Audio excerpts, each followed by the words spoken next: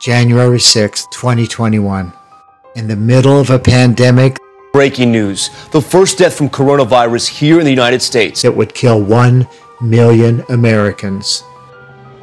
A sitting president sent his supporters to stop the certification of the election he had lost. Let them get out. Let the weak ones get out. This is a time for strength. And we got to get rid of the weak Congress people, the ones that aren't any good.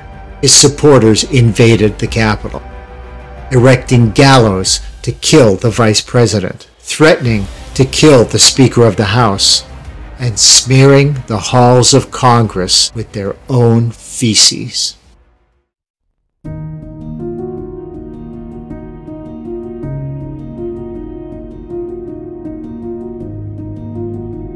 I'd like to read a few poems from my latest collection, Buried Seeds.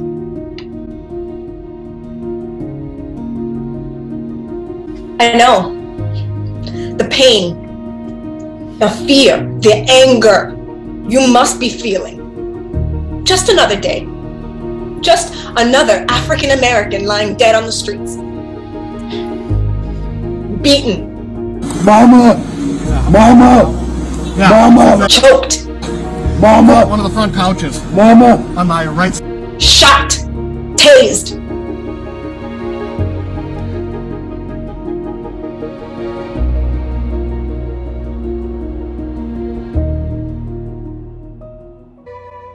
You would leave. America. America left me a long time ago. They'll come for you now. I know. And why? Why stay? Because if they win here, they win everywhere. Your poetry won't protect you.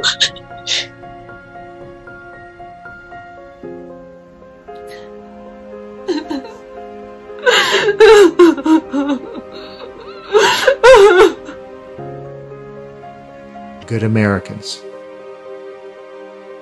It's the story of America. It's the story of us.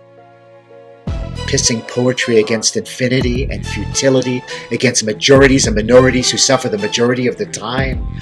Swiping poetry on my phone, freestyling on a Motorola like an electronic Crayola. Pissing words, bleeding words, hating words, wishing for the stink of ink instead of urine. Wishing for meaning and power, and wondering what kind of stupid fucking sword could fail to cut the words off, to slice the fucking pen no one uses anymore. Pissing poetry and bleeding love and hope and life. Fuck poetry.